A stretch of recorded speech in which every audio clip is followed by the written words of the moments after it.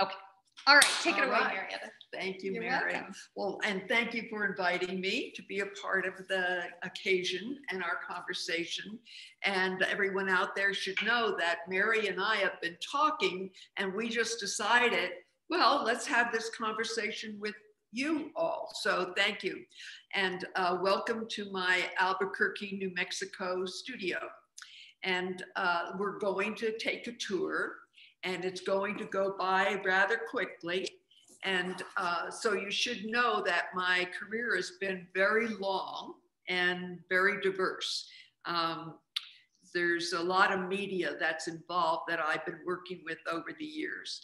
And so the studio tour is going to be a little condensed, but if you have any questions, we're going to be here for questioning and answers. Mm-hmm.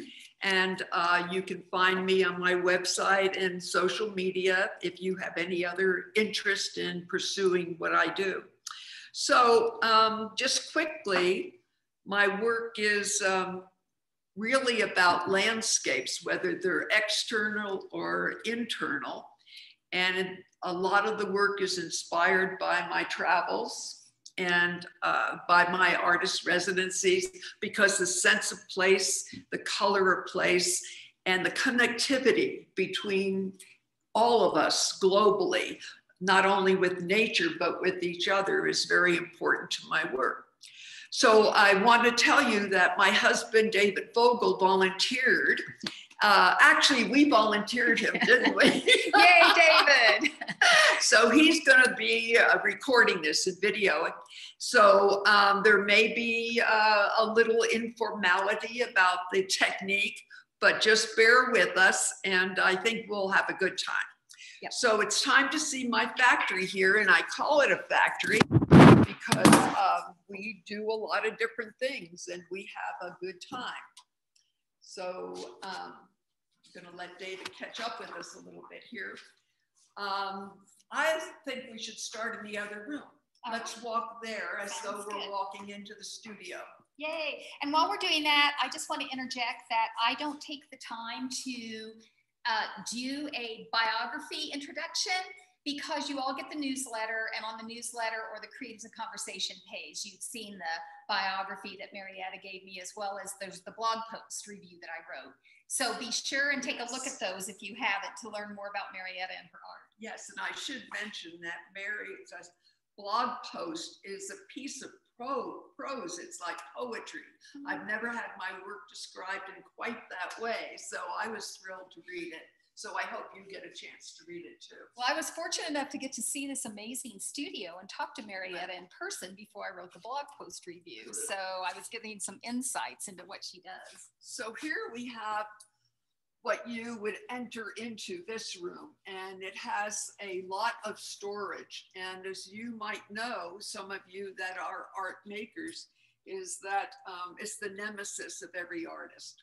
So we tried to design it, and of course we've outgrown it a little bit, but we keep rearranging it. So storage is very important, and that's what you're looking at now. And then we have flat storage, which means paper pieces that are put into files. And this is something that I had placed because we had a group of people here the other night, and we were talking about different things about the intentions of my work.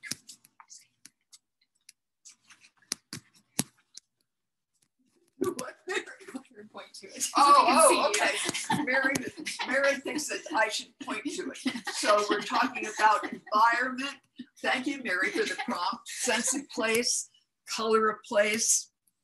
And we already talked about internal and external landscapes and connectivity, which is very important to me. And then you see that we do have some wall space in here for some of the work of previous work or other work I've done. This work, I should tell you, evolved when I was in, maybe you can show the edges, David. I was in Crater Lake, Oregon, doing a artist residency, and they had a deep blue, well, Crater Lake is the deepest, bluest lake in North America. You have to tilt it down a little bit, I think, David.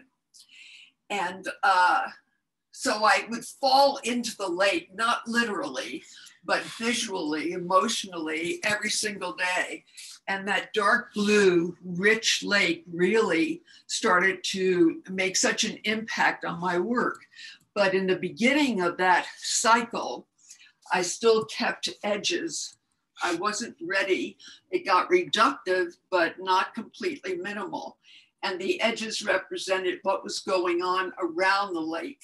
This is as the lake starts going shallow and toward the edges, it gets more aqua.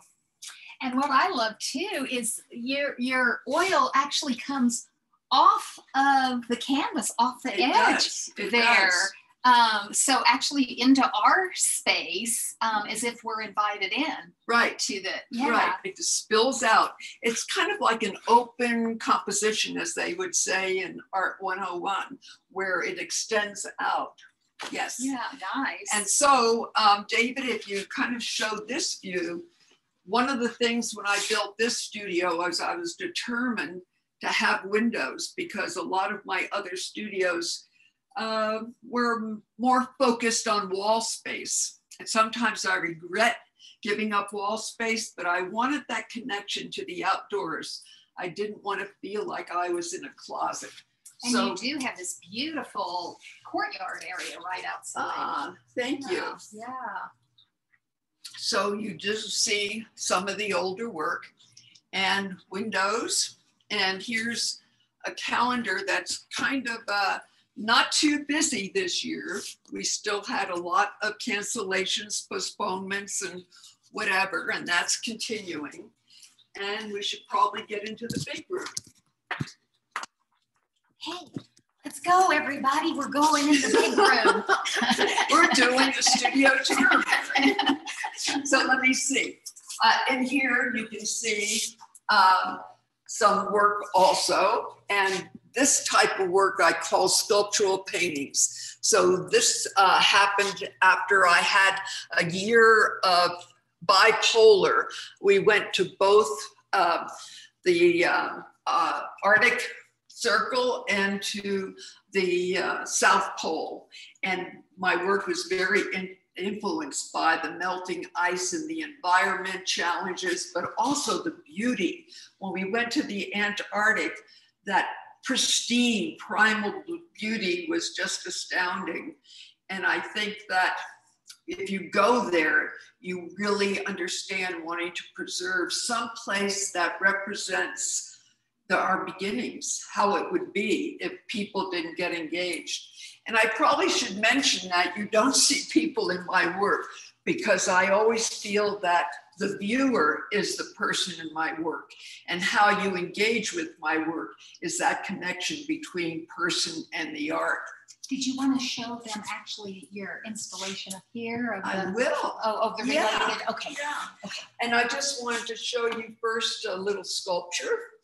And this is a beeswax sculpture, and it represents the residency I had in northern Thailand, where everyone wrapped their foods so beautifully and so elegantly.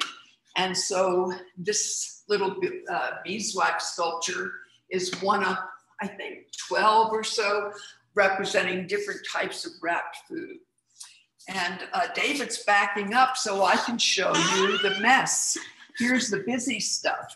And in this studio, I decided to put all my supplies in a closet so they weren't out cluttering. Yeah, and have you noticed, that's a great idea. Have you noticed that that makes a difference in your creative process to not have the clutter of everything around you? Yes, that's why I determined that. Although, as you say that, I'm looking at the clutter on this table. Well, it's a lot of art, though. It's happening over there. It's a lot of art. So let me see. Here's a video also from northern Thailand. And I think 2 or 3 of my exhibits have included photography and videos. And now, David, if you would please, we can show them these ice cubes. Oh, so can I ask you a question? I'm sorry, real quick about your video though here. So this is art that you made and turned it into a video? No, it's actually the leaf. And it was a part of a series called Green that started in northern Thailand.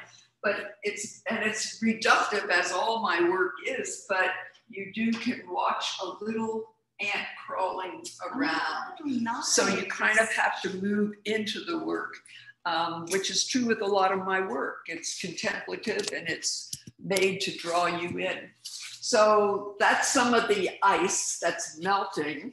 And there are actually 18 of these pieces now. And they've been in many different configurations. And I guess I should mention that my work can be displayed in many different ways. I love them all, but Marietta, this one speaks to me so much because I am concerned about the earth and the ice. But the way that you use the colors and the different cube shapes, I mean, in our world, how much ice do we really, maybe in the winter, but we think about ice cubes, you know, or whatever, but you have them with the different melting shapes and the different colors to really have us think about ice in our lives. So it's beautiful. I'm really impressed with how Marietta also uses space and puts together her installations, her exhibitions, and places them. Yes. So, yeah. So, thank you. You're welcome. That was a nice observation. Here you're seeing very quickly an accordion book. This one's called Tides. It's from an island that I was on doing a residency in Greece. And we really need to pay attention to the tides. And I like accordion books because I can fold them up and I can travel with them and make art with them. So, and then I like to display them because you can stretch them out or close them up. And just to mention, let me see, the book Pausing of Poems that was mentioned earlier, and it's still available on Amazon. But just to let you know that not only do I travel, but I also do artist residencies. And they're really important to me because they draw me away from the busyness of being an artist, where I can really just focus on my work. And this book is because I went to an artist residency on the foundation and estate of Morris Graves in California. And it was just so beautiful to be there because they didn't allow any electronics and I could just be and make my work. So it was just every moment was precious because I was able to take the time to observe it. So this poem is called A Secret Place. Tucked away from all the noise and fright, a bowl of water and a stand of trees, hidden from today's life roar. Secretive, quiet, holding its breath, not to be found out and spoiled. And it is a very private place. When I applied, my husband, David, kept trying to find it on the map because he wanted to know where I was going. And Google has no record of it. Oh, wow. So that's the Morris Graves Foundation. Oh, yay. Beautiful poem. Oh, thank you. Yeah. And, you can look at the crate. And this is quite a big crate. And I like all the stamps on it. This is not my art, but I like it because maybe it should be. It has all the stamps of how it traveled to Italy during the 2019 biennial. And the piece that was shown there was, I have a picture to show you because it's a very tall piece. And it's 60 feet of Tyvek, but it's folded over, so it hung 17 feet. And that's what's in the crate. It's rolled up and it's kind of neatly nesting in there. And there's a beautiful picture of it with Marietta standing in front of it on her web homepage on her website. Yeah. It's a great picture. So be sure and check out her website, and it's linked many times on the newsletters I sent out, as well as the Creatives in Conversation and the blog post review. You can find it. Good. And let's see. now we have some work laid out on the table, and I'll just show you quickly. And again, from my travels, these are watercolors. And I think I posted on Instagram that there are 18 of these pieces in different configurations. And these were done on the island Flores, Portugal. And every day, I would just look out at the water and record what I was seeing at that moment. That's the Atlantic Ocean. The island is 4 hours from Boston in the middle of the Atlantic Ocean. Oh, wow. Yeah, Oh, I know. Fabulous. It was. It was a great experience. And here we have some of my wood sculptures. And I do this a great deal. And in fact, my next poetry book, which will be published this year, and Mary wrote a lovely little blog for it. It's a great book. Oh, thank you. So we're slowly getting it together, and it will be together. And that has to do with trees. And the book will be art and poetry about trees. And let me see. It's called Ingrained. Yes. And that's a picture of some of the art that is touring about trees. And so there's paintings, there's videos, there's prints. And I was mentioning to Mary the other day that some of the diversity of my work that occurs in one exhibit is because I think people respond to different things. Some may like the videos and some respond to the photographs on silk. And it enables me to engage everybody. So I do have a poem that I want to read you from this book. It actually has been published before, but it was so timely to be in this book. And so. 5 minutes. Okay, pardon? We'll go. Actually, we'll be okay. So this is, oh, majestic tree, how safe I feel, hugging your stable trunk. Although you tower over me, you protect my soul from unbelieving. You protect my soul from unbelieving. Trees are very important to me. So David, you say that we're 5 minutes to go? No, 10 because we started. You can get a half hour until we started. Okay, we'll have 10 more minutes. So this is a good example of when the edges fell off and my paintings became more minimal because I really wanted people to experience the blueness. And I even made the frames of birch that are receding so the painting comes out into the viewer's space and you can interact with it. So that's, oh, I have to tell you though, how frightening the idea was not to have edges. And what happened was I just got the courage one day and I said, okay, they're going, here we go. I'm gonna go into the abyss. And I did it and nothing bad happened. In fact, it was very good. So a lot of my paintings are done like this now. And I think then we should jump over.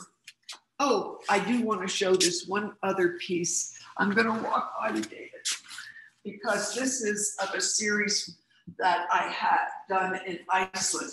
So this is just one of these pieces. And they are rounded like this because after I was there for a couple of days, I realized that something was different and I put my finger on it. And it was that the island really doesn't have trees. The trees were all cut down early when the Vikings came because they needed it for fire and housing. And so when you drive, you actually look at the horizon. You look at the roundness of our planet and it's quite astounding. And it's burnished graphite because it's like the volcanic island. And that's part of the reason why they're having trouble replanting those trees. So I want to jump over here to more work that was done in 2021, because that was a whole different aspect for all of us. And this black work, black quite a bit because it really intrigues me. And I was afraid of the dark when I was a kid, so it's exploring it, getting friendly with it. And my residency in Iceland was in the winter, 24 hours a day dark. So I wanted this matte darkness that you felt was the void, that you were moving into the void. But then as I started working with it, I wanted to put copper edges that reflected on the wall, because I started to think that the light and the limbing of the light around the black would be very important. That it was the beginning of the pandemic and it was just too dark, but I thought there was going to be light, so I wanted to add the light. And then let's just talk about the bowls for a minute. David, watch the wire. And Mary and I were sitting in front of these, so you got an opportunity to see them. And it had been an idea that I was working with and thinking about for a while. And the shapes, they're painted on both sides. And sometimes, let's see. So both sides are painted. And I tried to paint them earth colors. And then the concave part, I wanted the viewer to be able to move into and be part of the work.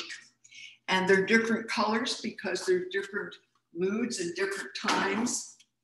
And they can be an installation, or I've imagined them as so much of my work gets changed with every venue.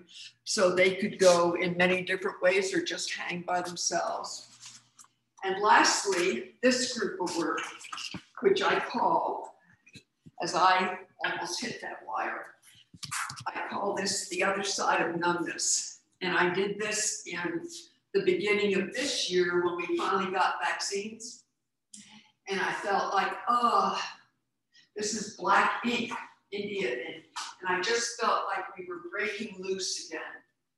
I don't know about today, we're having a little situation again, but at this point I felt breaking loose. And again, this circular looks like I'm breaking out of the virus. And that's what it felt like there was going to be freedom. And this one, I felt like we were getting more solid again and things were clearing up and I felt grounded again. And I just had another residency canceled for September in Alabama because of the new upsurge. So I don't know what's going to happen if I feel so solid or not, but I bet a lot of you have been having these experiences and these feelings and this unsettledness, the unknowingness. And I guess all of this work that's been done in the past pandemic era, and I have a lot of poems about the pandemic, is the unknowingness. We just don't know how it's all going to unfold. So I think that's a quick tour. I think I went through a lot of eras here, and we're open for questions. Yeah, well, and just, I'm going to ask something and then we'll do that. We can stop recording and then open it for Q&A. But as those of you know who read the blog post review, I am very captivated by the meditative aspect of each one of your works. Like the installation, for example, of all the round ones to make us think of the curves of the earth that we were sitting in front of. You can look at one of them for a long time, or you can look at the entire installation. And then, as you said, the black, saturated black that you have to see how, unreflective, I think you said black would be. So it felt like void. Yeah, and relating that to, you were in Iceland and it was also a pandemic and everything was too dark. There wasn't, very interesting how you said that. So I just wanted to ask you, before we break into the question and answers, this connectivity that makes us, you also do a really interesting thing with space. So to think about the space between the way you put things, the space inside the earth with the bowl, you know, the bowl shape and the edges, and the way that you do things. What is it that is a motivating? I know you really love the earth and want to meditate on aspects of the earth, but I haven't seen quite the way that we can really focus and meditate on the earth with things that are seemingly non-representational of the earth. So I don't know, did you want to maybe respond to that? Well, I think that one thing is the colors. And for me, color is so important because it evokes memories, it evokes sense of place. And I think this is when I've had exhibits where, like in Finland or in Latvia, and I'm doing work that represents the colors that they see all the time, you know, they identify it and it brings up those feelings. And if it's someplace that you like, blue, it can be sky, it can be water, but people really respond from that place. And you mentioned, well, I heard, I don't know if you mentioned it, like could be the way I'm hearing, but one of the things about my work is that I really place a value on beauty, because I think we need beauty. We absolutely do. And there's a lot of beauty surrounding us that we might focus on. And I think that beauty draws people in. It's kind of seductive, and it draws people in, and I hope they're drawn into my work. And then you can kind of contemplate the work once you're inside of it, once you're in there. So that's nice. Yes. That's nice. You're drawn in by the beauty. And I think also the kind of the uniqueness of what you're doing. There's a question there that captivates us too. It's beautiful, and it's like, what is this, you know? And then you start to think about the earth and how it's probably not just a perfect circle, or the it's ice, wobbling, right? And the ice, or what the black and white means and how it's placed. So wonderful. And I was just thinking, as you said that too, and some of your guests might know that your daughter Elaine does these wonderful Santa Fe art tours. And she really helps people to focus and see and contemplate and move into the art that they're looking at. And now you're doing some of those tours. So I think that's really heartfelt. I think that's wonderful. Oh, good. Thank you. Yeah, thanks. They're fun. Yeah. Okay. So all right. Now should we open it up? Yeah. And I'm going to stop recording now for the Q&A. So here we go. Stop recording.